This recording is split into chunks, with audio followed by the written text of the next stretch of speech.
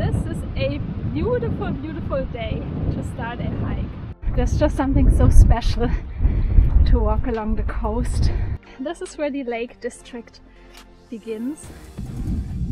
Wow, this is really tough going today. This is very, very tough now. It's so hot. Wow, this is so beautiful. I hope that Otto can cope with it.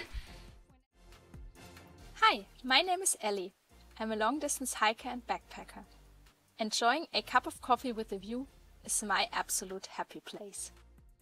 And this is Otto, an adopted stray dog, crisps lover, and the best hiking companion. Come join us as we explore the great outdoors, one trail at a time. In summer of 2024, Otto and I embarked on one of England's most famous long-distance hikes, Wainwright's Coast to Coast, a 192-mile-long walk across England from west to east. This is part 1. Come join us for our first 2 days, where we walked from St. Bees to Borrowdale.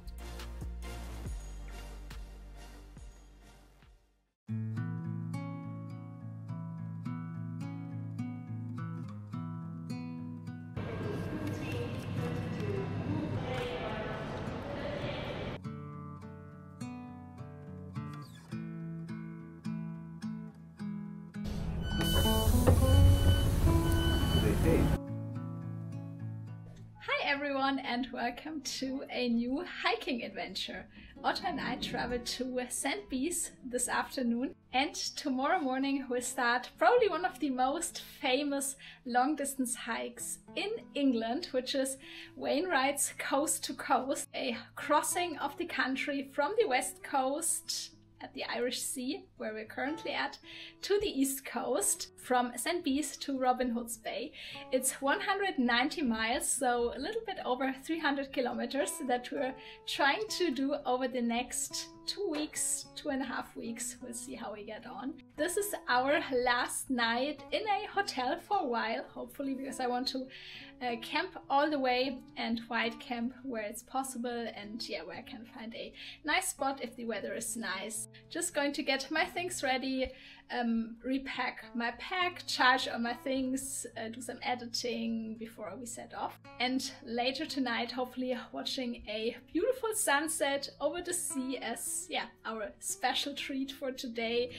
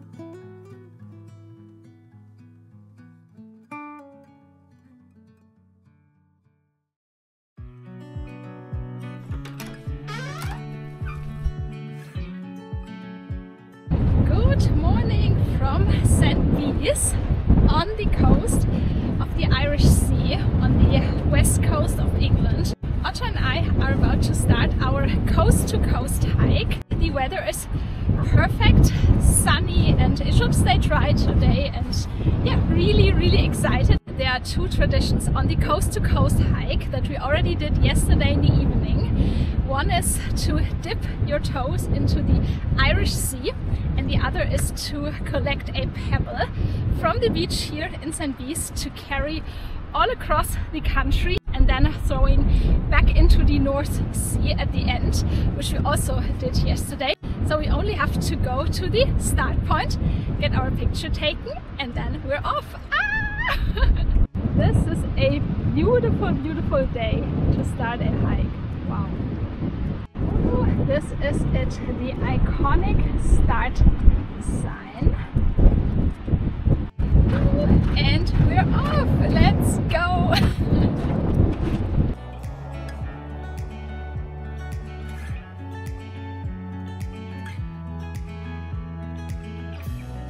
Ooh, this is really nice that we can do some coast walking for the first part of today. Look at that, it's just stunning. There's just something so special to walk along the coast.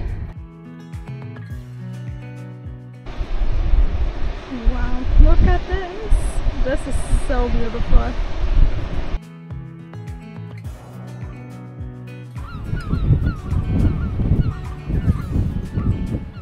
This is the lighthouse, and we have a little bit more of coast walking before we turn inland.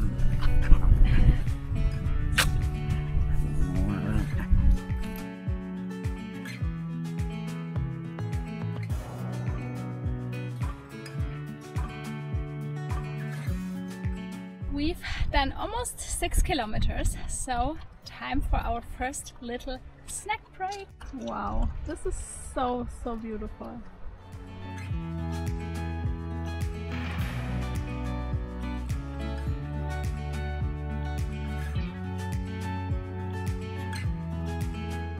Ooh, saying goodbye to the sea and heading inland.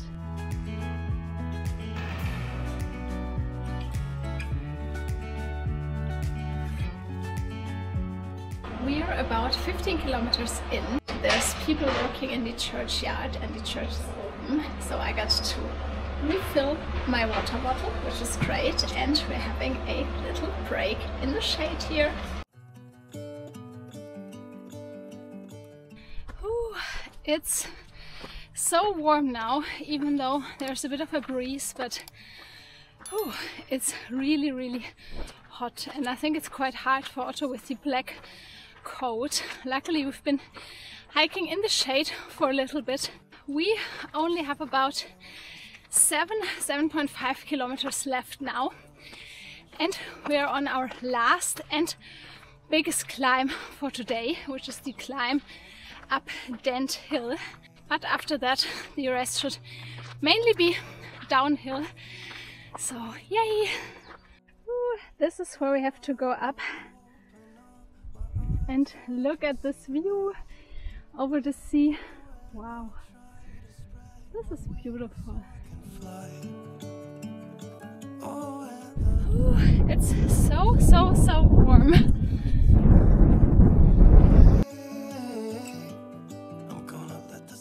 Ooh, this is it. Look at this view. This is Dent Hill. Wow. For this first stretch on the coast to coast, I'm aiming to get to Ennerdale Bridge today, which should be doable. It's only about 3.5 miles away, I think, now, and most of it is going downhill.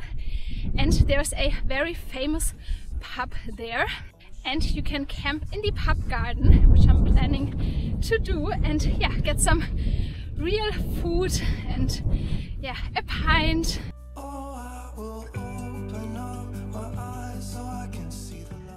Look at that. This is where the Lake District begins. Wow, it's so stunning.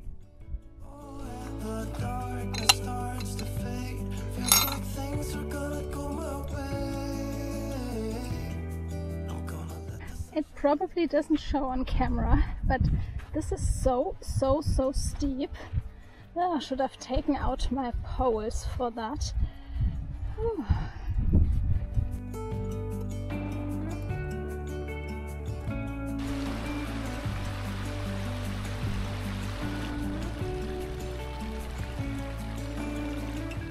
Here they are again, the cute sheep that so far I've only seen in the Lake District, and I did some googling, and if I'm not mistaken, they're Herdwick sheep.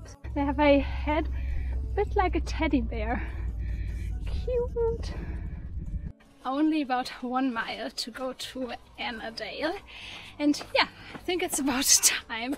It's been quite a tough day in the heat and with some good climbing, and yeah, really, really happy. I didn't eat a lot today, so I'm really, really happy to get some food in the pub and yeah, just put up my tent, have a rest.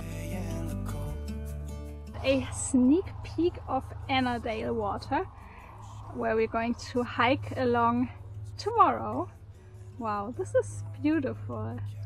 This is the pub, the Fox and Hounds, which is a classic on the coast to coast according to the guidebooks, and this is going to be our spot for the night.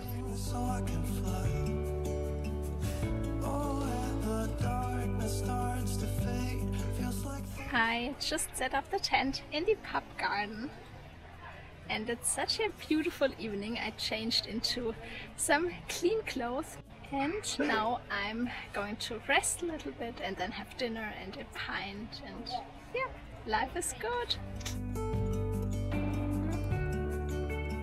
This is it, the end of day 1 on the coast to coast, and it's been a really, really nice day. It was so nice walking along the sea, hearing the waves crashing, and yeah, then slowly heading to the Lake District, seeing the higher fells. It was really incredible. It was quite tough because it was very hot, but I think Otto managed okay, and I did too. And yeah, tomorrow is supposed to be another very beautiful, sunny, warm day, and I can't wait to explore more of the Ennerdale water area. And yeah, I think it's going to be very, very stunning. So we'll see you tomorrow. Good night.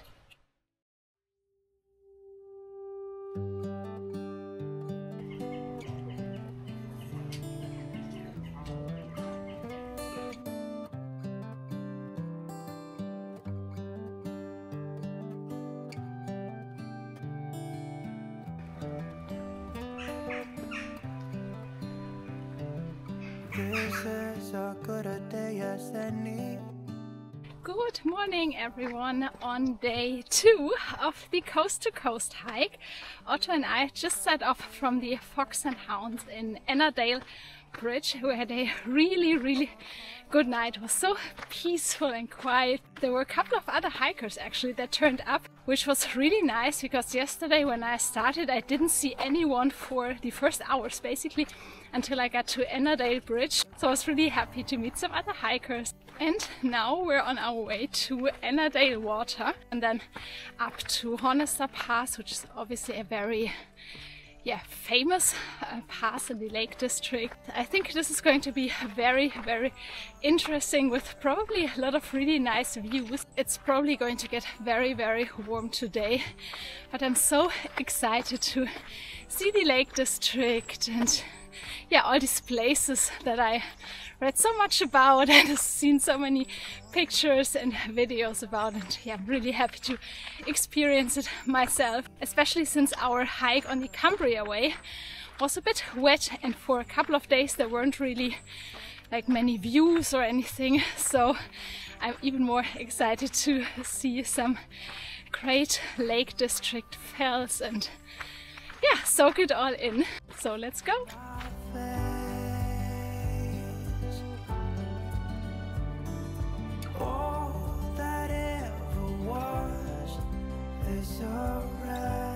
The scenery is just so stunning. Look at all the heather that's blooming, all the nice purple colors. Wow, this is so beautiful.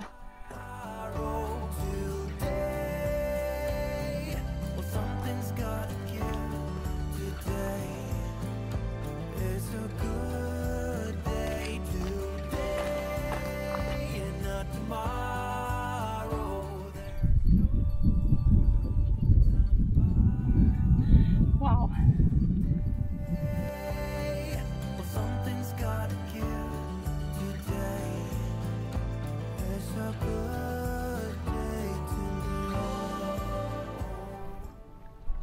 So gorgeous. This would be the perfect spot for a wild camp. Look at that. Wow.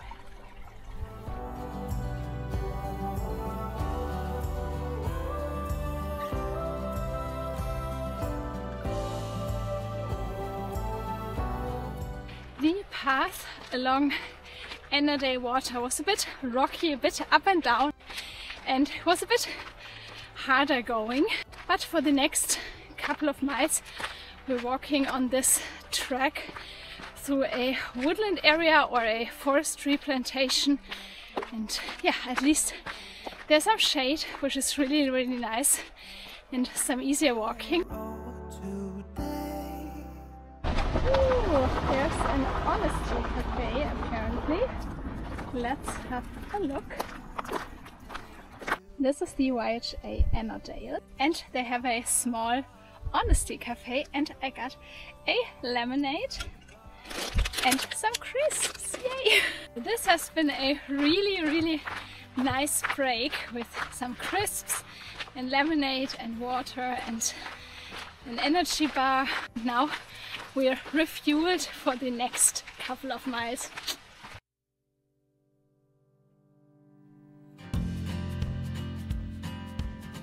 On this stretch there are actually two different variations. There's one low route and then there's a higher route that goes up to the fells, and it goes over, I think, Red Pike, High Stile and Haystacks before then coming down to Hornester Pass as well. And I initially wanted to do the high route, but obviously that goes up quite high to over, I think, 800 meters.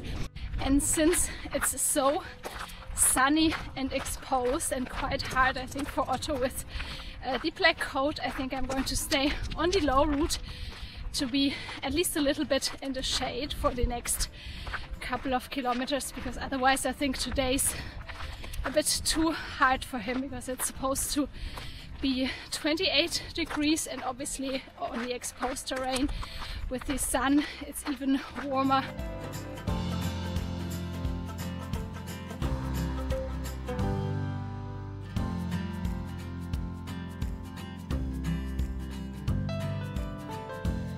Even though it's very hard work today because it's so warm and there's almost no wind, but still it's so worth it. It's so nice just hiking here and enjoying the beautiful area.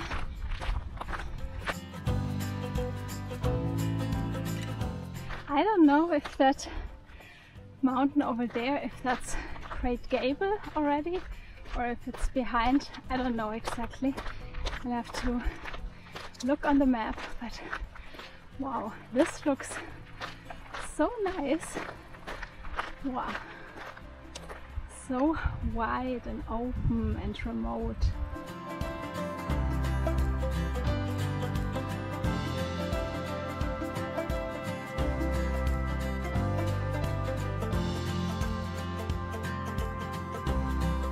And another crisp break and lemonade and a banana.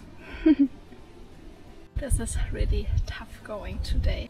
We just had a long lunch break at Black Sail Hut, which is a really, really nice place.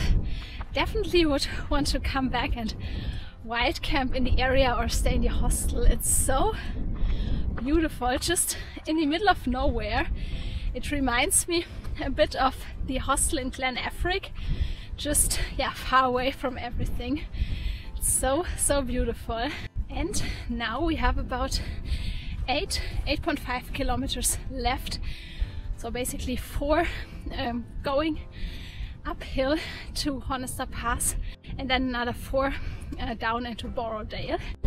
There's a farm campsite there with showers, much needed today, and a hostel that also does food, and yeah, that's the plan.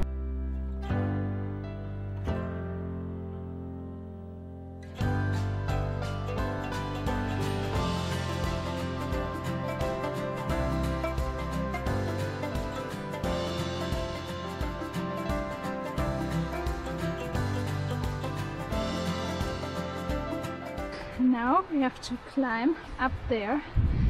Whew. This is very, very tough now. It's so hot and there's no wind, and I hope that Otto can cope with it. Whenever we cross a stream, I wet his coat, and yeah, I hope that cools him down a little bit, but still it's very, very tough today. Only a little bit to go up there. I think that's our highest point for today. Wow, this is perfect. There's Ennerdale water down there, Buttermere. Wow, this is so beautiful.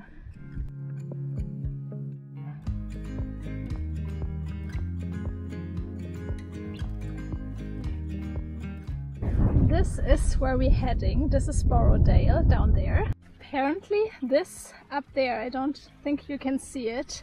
There's some sort of quarry, and apparently this is a working slate mine. And down there, that's Ennerdale Pass. And there's a cafe there and toilets and maybe Wi-Fi to check messages and have a little break before our last 2 to 3 miles. Such a perfect day. It was very tough going uphill in the heat, but still I'm so happy that I got all these views.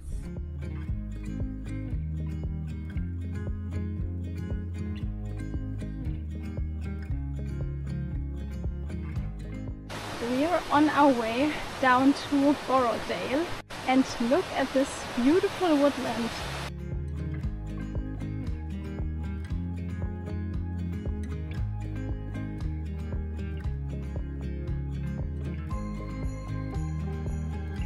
It's so warm. I really just want to set up my tent on the campsite and take a shower and then get some food and just have a rest. Whew, this has been quite a tough day. We've made it to the campsite in Borrowdale. The views from the campsite are incredible, but it's supposed to get very, very windy during the night, almost like I think 40-45 miles per hour. So instead of going for the spot with the best view, I chose a spot in the corner to be a bit wind sheltered. And yeah, it's been a tough day overall. I mean, it's been very, very beautiful and so worth it, but it's also been very hard in the heat. My watch showed 30 degrees and yeah, that seemed accurate, especially like where it was really exposed to the sun. So really happy that we've made it, and now Otto is having his dinner, and then we're going to walk back to the hostel, which is about 200 meters away, and apparently they do food. Wow, look at how stunning and peaceful this is. Wow, this is so beautiful. This is it, the end of day 2 of our coast to coast hike. Really happy how far we got, and so happy that I got to see the Lake District, and it was so beautiful. I just had a really nice meal in the hostel in Borrowdale. I had a vegan burger and some chips and a cider, and it was really, really nice. For tomorrow there's a weather warning because of thunderstorms probably passing through, so I'm not sure yet if we're going to hike tomorrow, or at least not in the morning. But for now we're just getting some rest, and yeah, we'll see you tomorrow. Good night.